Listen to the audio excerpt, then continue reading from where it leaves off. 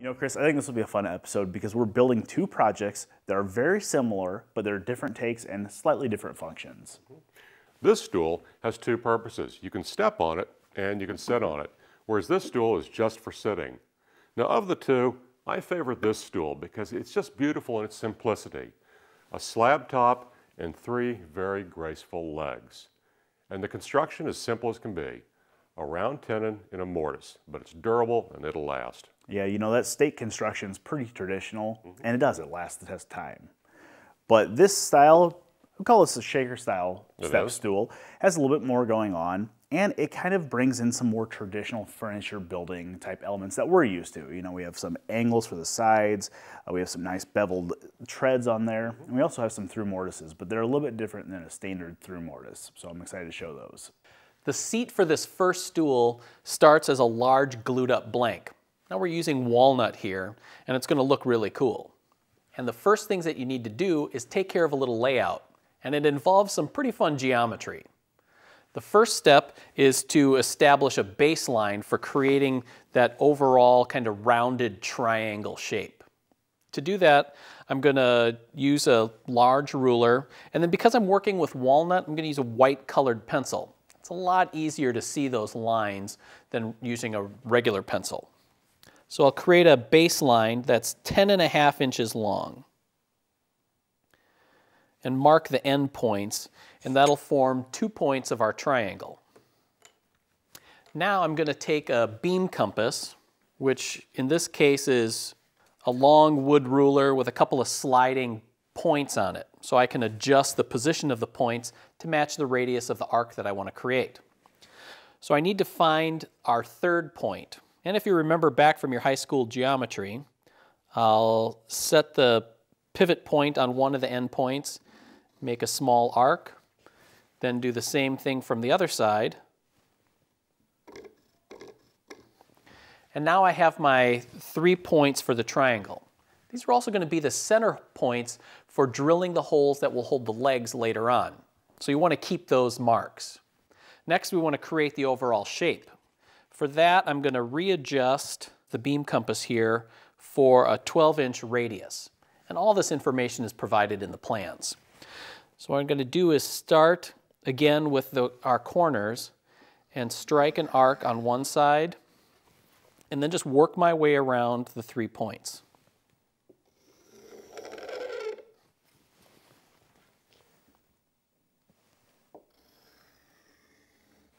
The next step, because I don't want these corners of the seat to be real sharp, I want to round them off a little bit. So I'm going to use a smaller compass here. Then it's just a matter of blending those corners just by creating another set of arcs. I really like this shape. It's got a nice pleasing look to it without being really hard and angular. At this point, we can take the blank over to the bandsaw and cut it to shape.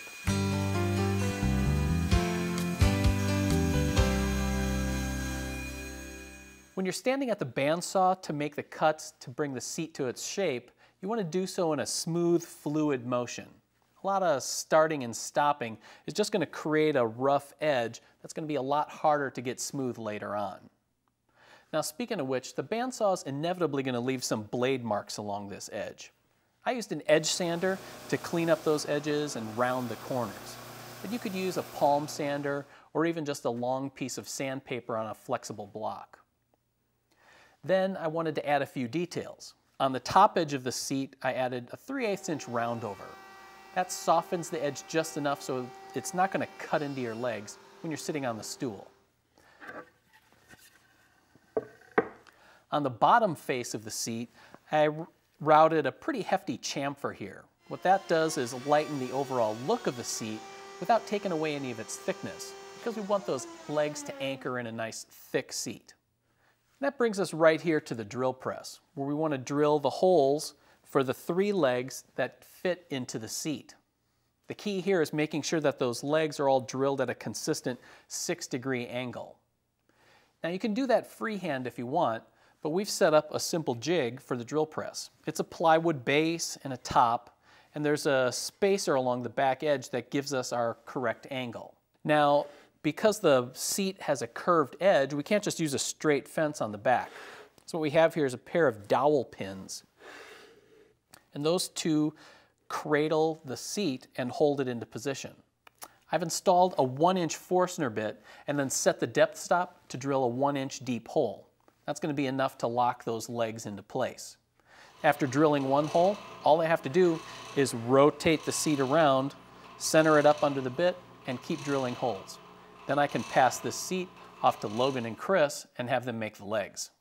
The first step in creating our legs is to create the tenon on the end of each one.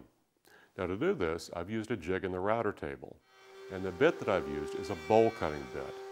So rotating the leg in the jig, I can gently cut the tenon to exactly 1 inch. Now as I approach that diameter, I always want to make sure and go and check against the hole that we've previously drilled in the seat so that we sneak up to a perfect fit.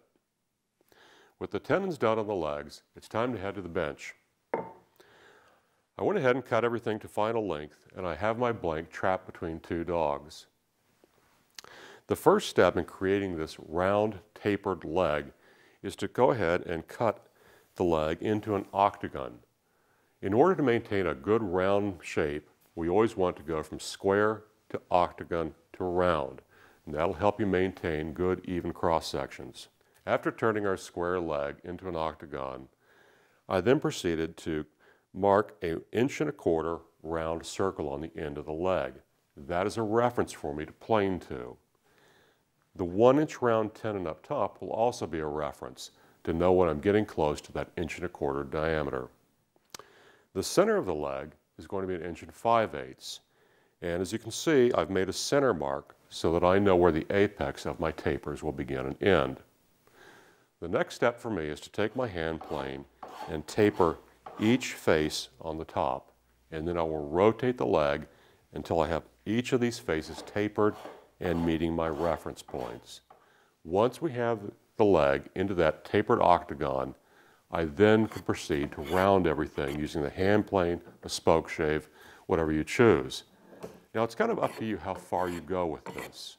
If you'd like to, you can leave the tool markings in the facets in the leg.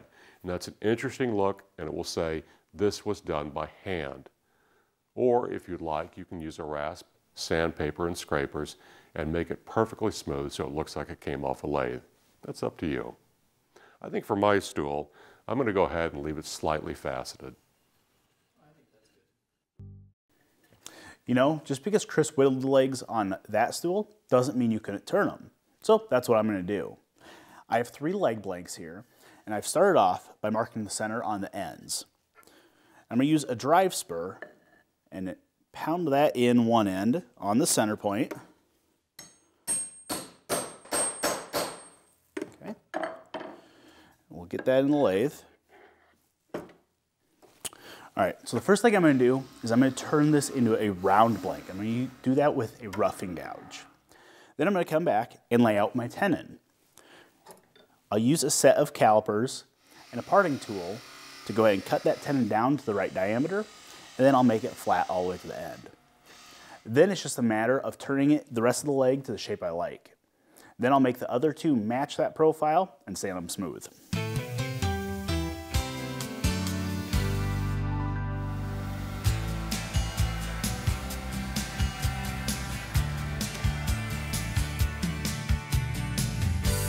All right, there we go. So now that I have this leg to a shape I like, I went ahead and sanded it and burnished it with some shavings at a high speed to really smooth it out.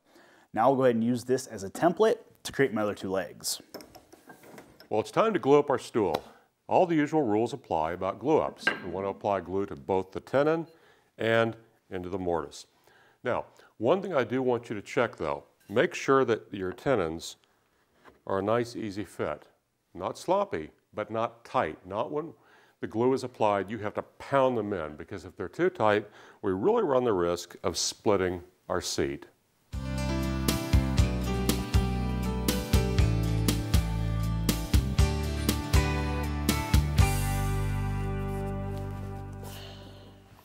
I'm going to give it a little tap just to make sure that it's bottomed out.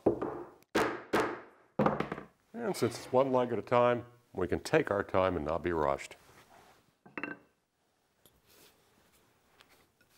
So I'll do a final cleanup of the glue, And then it's going to be time to let things dry, and then we'll need to level our legs out so our stool is nice and flat and even on the floor. Our first stool project started with the top. For the second one, we're going to start with the two sides. Now, while they end up being glued together as one L-shaped blank, we're going to start with them separated for now so we can take care of some details. The first of those takes place here at the table saw. I cut a bevel along one end of each of the pieces. Then I move the miter gauge to the other side, set up stop blocks, and then cut a matching bevel on the top edges of all of my pieces. Our next step is to use this dado blade that I've installed to cut some notches on the top end of both of these side pieces. What that's going to do is hold some splines for the stretchers that are going to connect these parts later on. Now the key here though is that with a bevel on the top, the workpiece isn't going to sit square. So we have a beveled auxiliary face that's attached to the miter gauge fence. That's going to hold the workpiece in position so that I can line it up and then make a notch at each of the marks on the piece. Once that's done, it's time for a little assembly. Cutting the bevels and then the notches while the two halves of the sides are separate makes things a lot easier. But now what we can do is to bring these together and glue them up. I'm just going to take some glue here, apply it to one edge, and brush it out.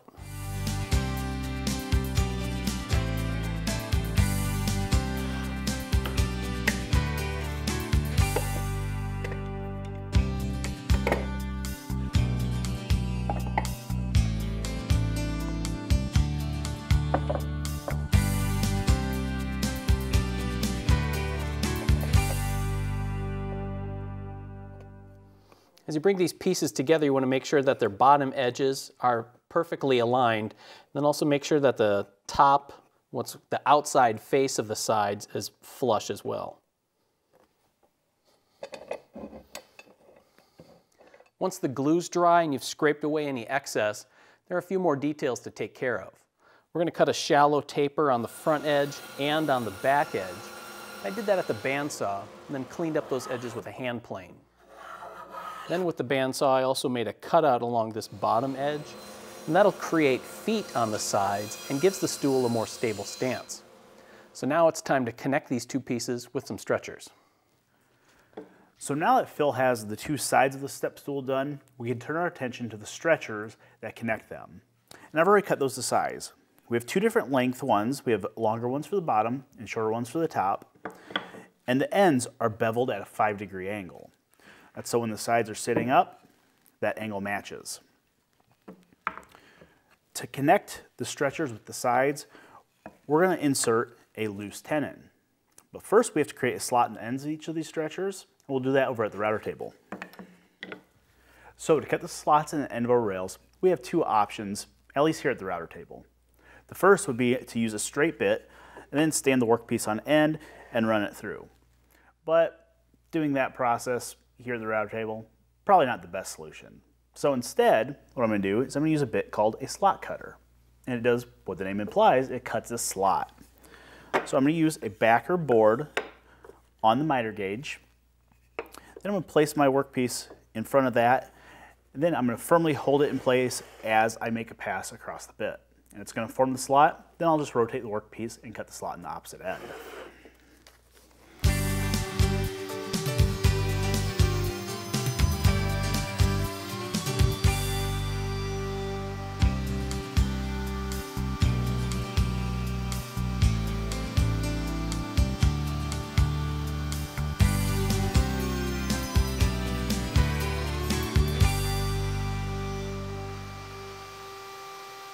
So now that we have all the slots cut in the end of our rails, we can go ahead and glue in the tenons. Let's take a look at the tenons real quick. The tenons are just pieces of hardwood that have been planed down to thickness. In this case, it's 3/8 of an inch. And they've been cut to size. They're square on one edge, and the other edge has a complementary angle cut on them. So it's a bevel that matches the rails and the tilt of the two sides. So we can go ahead and glue these into place now. And the biggest thing when we glue these in is just to make sure that the angle on the end is sticking outward, and we want it to be opposite of the shoulder on the rail.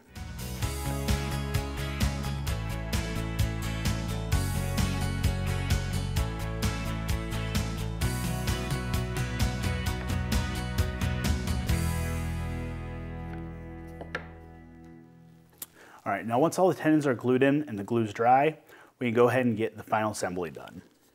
All right, so now that our stool is all glued together, really the only thing left to do is to wait for the glue to dry and take care of the treads.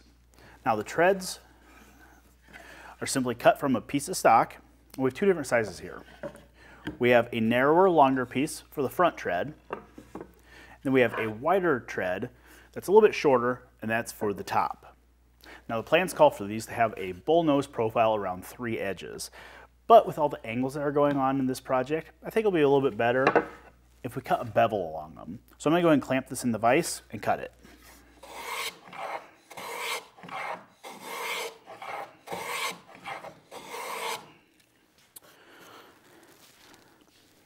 All right, once I have all the bevels cut on the 3 edges of both treads, you can go ahead and install them. And that's simply done by driving a couple of screws up through the stretchers and into the treads.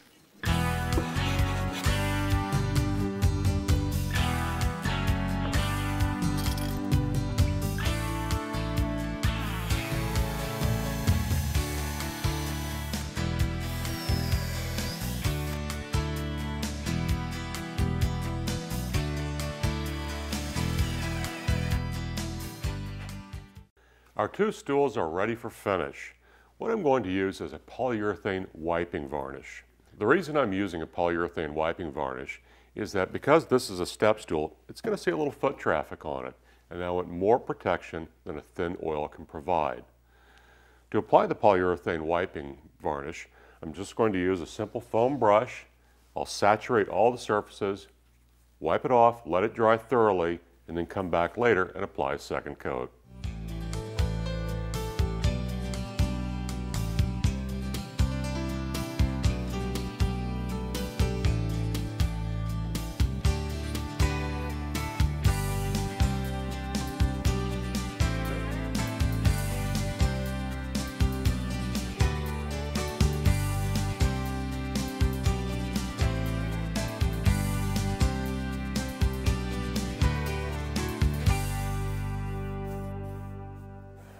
One more coat of oil and I'll be finished.